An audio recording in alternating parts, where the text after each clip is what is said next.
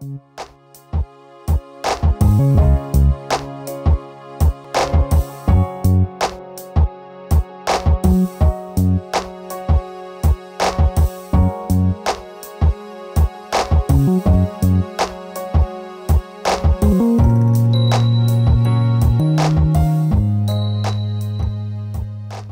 morning, good day, and good evening. As you know, as we always say, it does not really matter what time, day, or night that you listen to the On God podcast, Daily Devotions.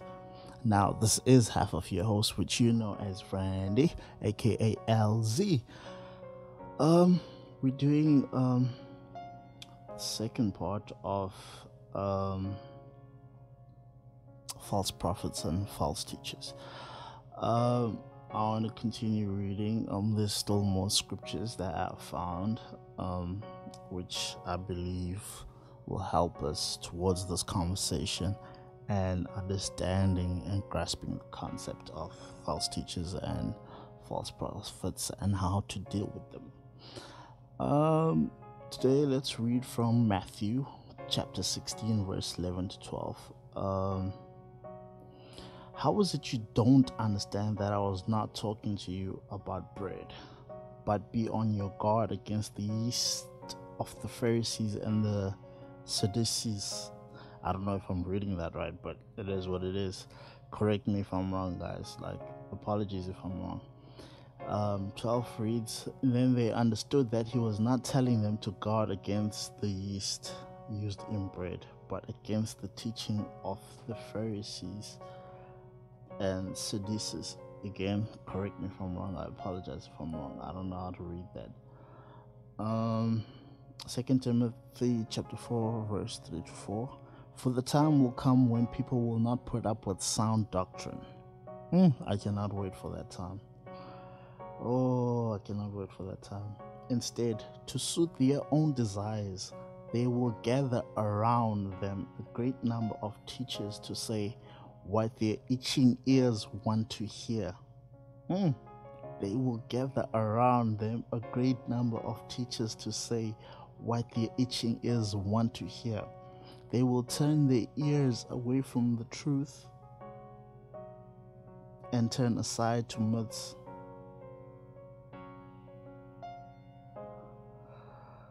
Wow. Acts chapter 20, verse 28 to 30.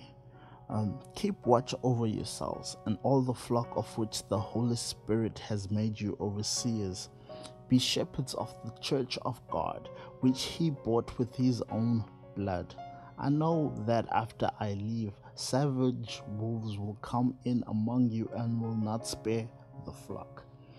Even from your own number, men will arise and distort the truth in order to draw away disciples after them. Okay, this is so beautiful, man. 2 Peter chapter 3, verse 14 to 18. It reads, So then, dear friends, since you are looking forward to this, make every effort to be found spotless, blameless, and at peace with him. Bear in mind that our Lord's patience means salvation, just as our dear brother Paul also wrote you with the wisdom that God gave him. He writes the same way in all his letters, speaking in them of these matters. His letters contain some things that are hard to understand, which ignorant and unstable people distort, as they do the other scriptures to their own destruction. Therefore, dear friends, since you have been forewarned, be on your guard, so that you may not be carried away by the error of the lawless and fall from your secure position, but grow in the grace and knowledge of our Lord Savior Jesus Christ. To him be glory, both now and forever. Amen. Excuse me. I wanna end off there for today. These beautiful scriptures, man, are so perfect, even better than yesterday. Thank you, Lord, for such an amazing word. Ooh, for the time will come when people will not put up with sound doctrine. Instead, to suit their own desires, they will gather around them a great number of teachers to say what their itching ears want to hear. They will turn their ears away from the truth and turn aside to myths. Guys, the end time, man, is here, and the Bible tells us, like from back then,